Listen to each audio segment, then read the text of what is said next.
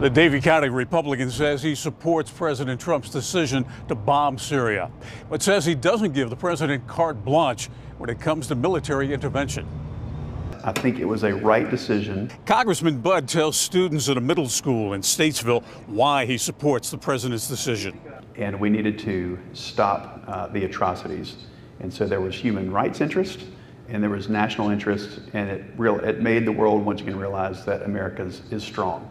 And it showed the world that our president is very serious about this. Mm-hmm. I'm wondering what you think, though, that the country gets out of what the president has done with the bombing of Syria. What is the upside of this? We are a country that loves people. We love people in this country. We love people in other countries. We care. And so this demonstrated that atrocities will not be tolerated. And so I think that was one of the best things that President Trump could have done. He said, yes, we're strong, and yet we care about people in other countries, and we're not going to tolerate atrocities and dictatorships like Assad's. And are you comfortable with the president not seeking approval from Congress? For a first strike, yes.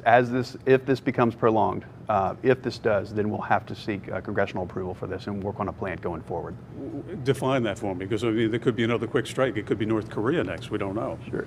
We'll have to work between the President, the State Department, and Congress to see as much diplomacy and exert as much pressure as we can from other nations. But if there are boots on the ground, we need congressional approval for this. Is that the crucial part for you, whether or not there are boots on the ground, determining if the president has to come to Congress? I think that's definitely for sure if there are boots on the ground, but let's get Congress involved as early as possible. If you have a question about Syria, health care, or anything else, Congressman Ted Budd says he will meet with his constituents this Friday in Greensboro.